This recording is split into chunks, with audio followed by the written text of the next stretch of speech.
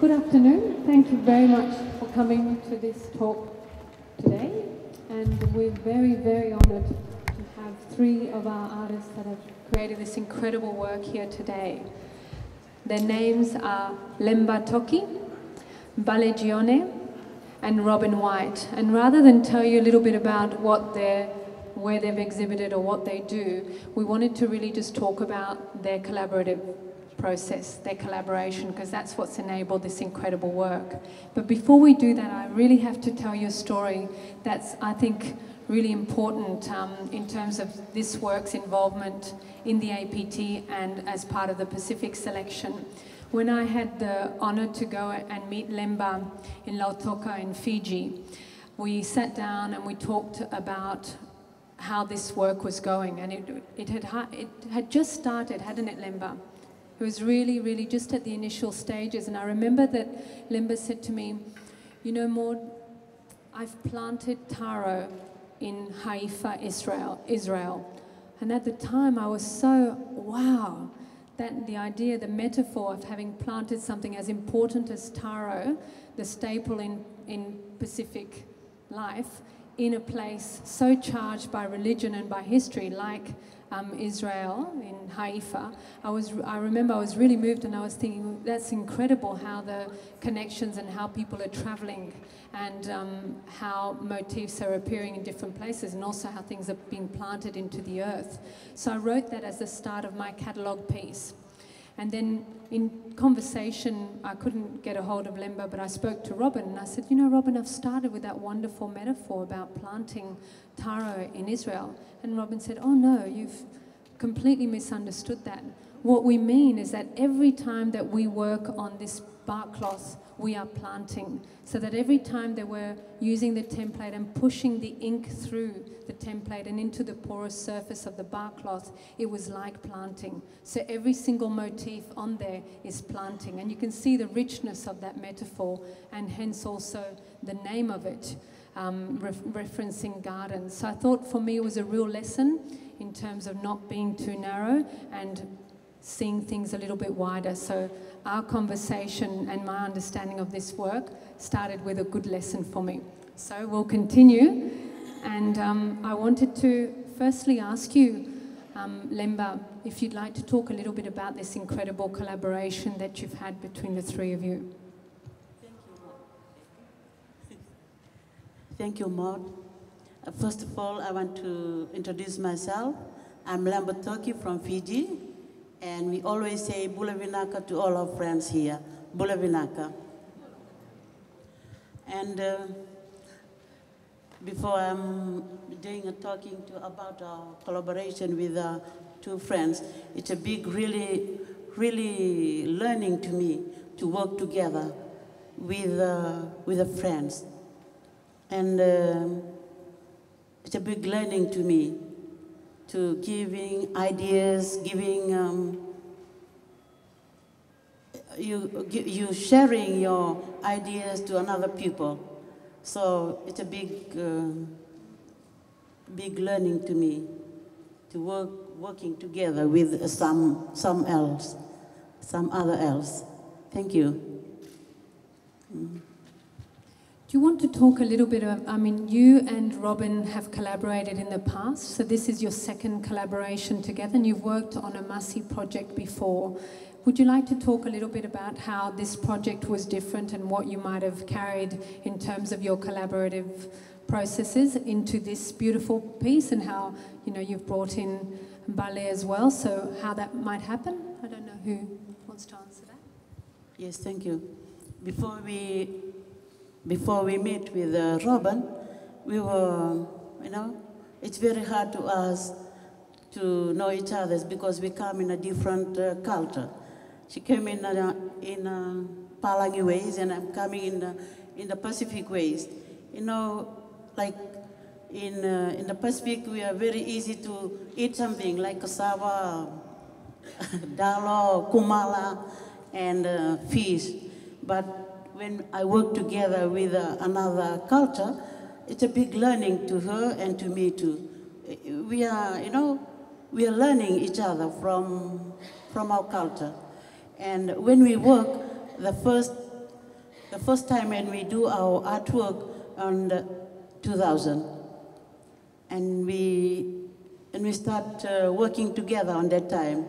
We have 3 pieces of tapa, and we go to Canberra for our exhibition on that time.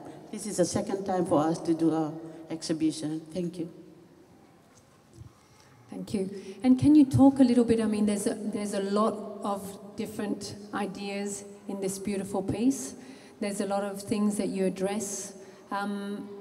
Would you like to talk, maybe start with the idea? I remember when we initially spoke, Robin, you wanted to do something about sugar because of its sweetness, but a sweetness that didn't correspond to its history in Fiji. Would you like to talk a little bit about that? Yeah, okay. Can I stand? I'm so used to standing when I talk. It was really fortuitous to get communication from Maud, because at that time I'd been starting to talk about the possibility of working again with Leba.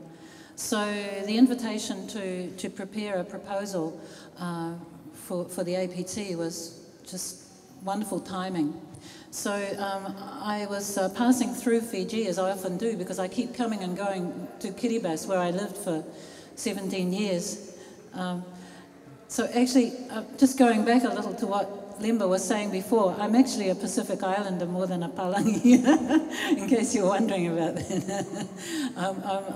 I eat kumala. I was brought up on it, in fact.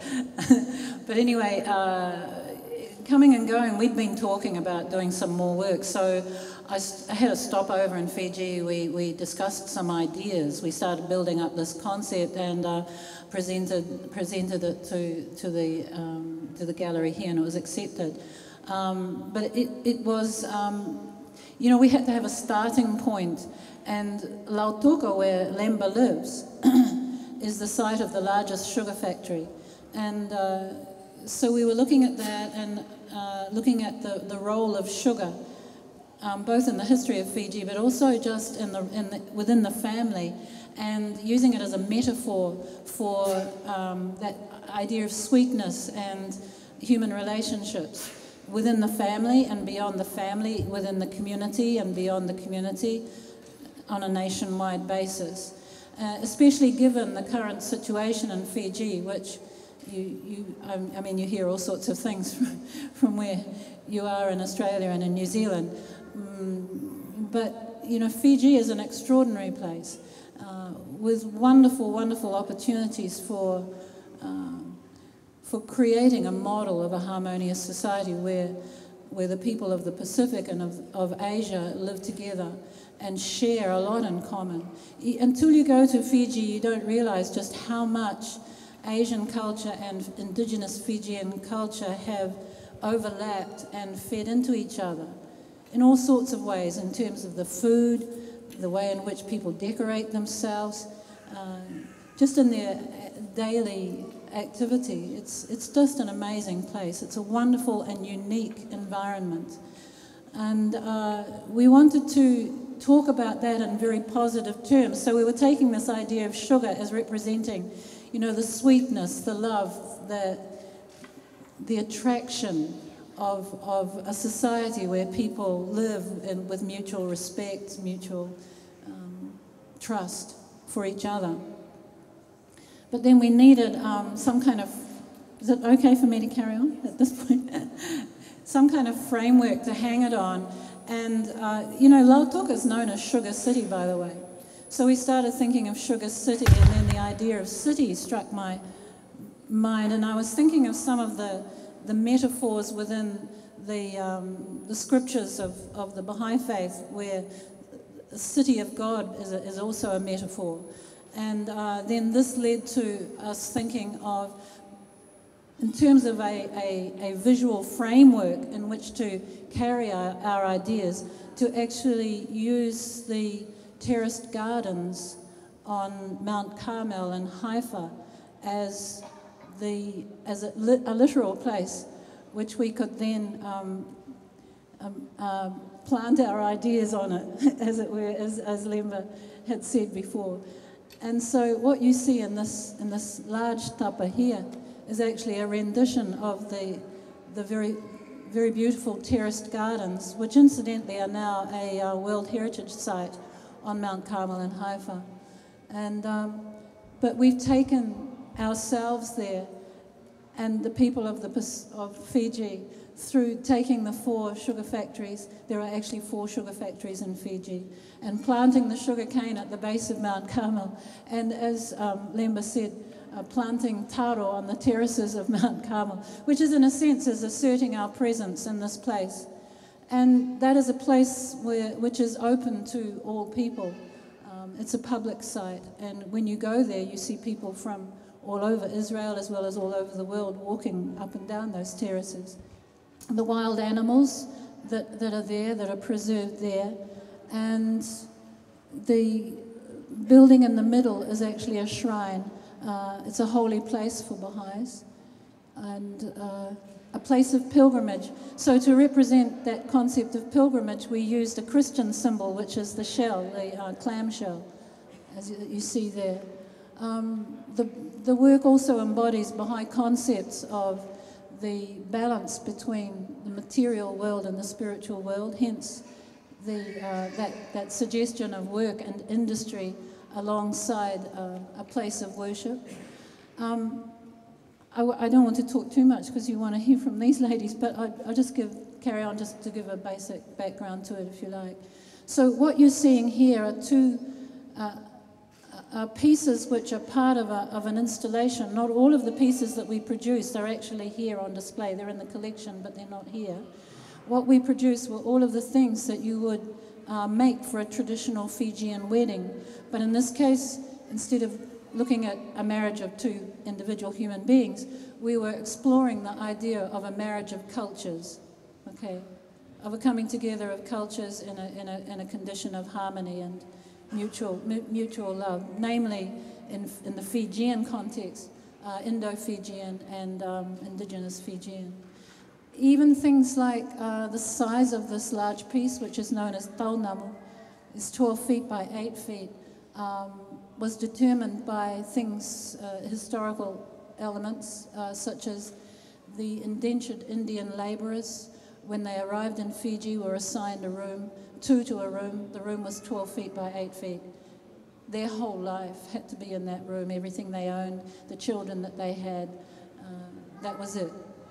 In this case, we've placed these elements within that size, saying this is a place where there is room for all. On the pedestal part here, you see a woven pandanus mat with an embroidered woolen border, which incorporates the lotus, which is significant Hindu symbolism, denoting the connection between the physical and the spiritual worlds. On top of that is a piece of tapa, which has been decorated by us. And on top of that, there are these rag mats. And I'd just like to let you know that Maud has given us permission. One of the people here has suggested that since we are the makers of this, we may be allowed to actually lift the mats so you can see what's underneath them. But you have to be good and wait until the end, and then all shall be revealed. Okay. These rag mats, Leba has neighbours who are Indo-Fijian and have been long-standing friends of her and her family. Their children grew up together, and Leba's children, older daughter speaks Hindi, for example. Anyway, the matriarch of that family would sit every day at her treadle machine on the little porch outside the corrugated iron house that remarkably housed all these people. Goodness knows how they all fitted in there, but it was absolutely immaculate inside. And outside, Dimitri would sit at her treadle machine every day making rag mats, which she sold at $3 each. And a lot of Indian women do this. and they augment their very meagre living by doing this work. We decided to honour that work, the nobility of that effort through making these mats, which include masi, which is the Fijian word for tapa, and the silks and cottons that are used for sari material. And of course there's something underneath there that you'll see later. There's so much we could talk about here, but I've perhaps said too much already. Can I hand on to... You haven't heard from Bale yet. Bale, is there something you'd like to say? Because otherwise I think there's something that probably would interest everyone, is that this very large piece of bark cloth, I'm sure that no one can really imagine where it comes from, like the process of getting such a work, which is really what you're so well known for in Fiji, is that you make incredible masi. You don't have to answer that, you can, but it's a little... Thank you. I really don't know what to say, because they all say what is supposed to... What about do you want to talk about the process? You know, what the tree, how big the tree is and what you do to get it to that state? About the masi? Okay, thank you. Between the pineapple, it's a tapa there, masi. Yes, we call it masi. So we have to cut it out from the bottom of the tree. Then we have to take the skin out, and we start beating. It takes a long time for us to do the beating for the tapa. It's very hard. It takes 3 or 4 days to beat the tapa, to put in the bucket or something. So, and later on we can start beating the tapa. It's a bit hard work. And it takes time for us to join the tapa together as one. One big tapa like this. Take 2 or 3 pieces to make this, so we can work on it. And Bale, the tree is about so bigger, it's smaller. So it's as narrow as this mic. And then you have to peel that off and you beat it and beat it till you get the certain thickness, and then you have to get more. So it's to get that size, as you're saying, is absolutely incredible. And the finesse and the evenness, huh? It takes a year, so we can grow it up, so and then cut it. Yes. Okay. And can you talk a little bit, since from that first story where I misunderstood what you meant about planting, can you talk a little bit about the process of stenciling and how that has maybe changed in Fiji, like in the past, what was used to make bark cloth patterns and now what you might use and the process that you used for this?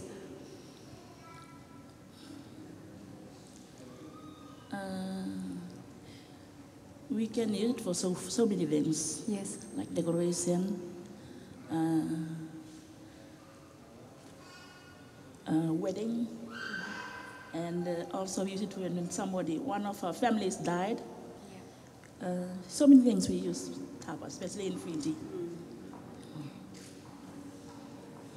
Did you want to talk a little bit about the patterning on this taunamu? There's some things that you've introduced yourself to tell your narrative, so that you've got the Lautoka sugar mills, you've got the Haifa gardens where you've planted taro, and you've got the kumara on the bottom one. Do you want to talk about the border around the taunamu, or some of the... I remember, Robin, that you sent through a document of some of the actual designs that had been carried through, because this is a practice that's been happening for hundreds and hundreds of years. So what is some of the continuity that occurs in this taunamu? First of all, we come from where we made tapa. The border of the tapa, we always we call it Sawangani. That's right on the border of the tapa, right around. And also the silken. And some of this, it's new to us, because in our custom way or in our culture, we don't use this. Some of the pictures, it's written here. So because we're working together with my sister here, Robin, and we made a lot of things. It's so new to us.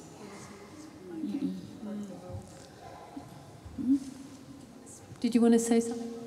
No, we broke the rules. You broke the rules. Yes. Thank you. You know, we girls, we call us girls every day. We are not call us lady or old ladies. We are call us girls every day because we look young when we do our work. We are happy to do. So, friends, the name of our work is Te Te Vo, means a new garden. You know, in our garden, you'll see a new things there. We plant a new things here, like a dog, a wild dog there, birds, sugarcane, pineapple. That's a new things we put in our new garden. It's a meaning to us to do a new things here.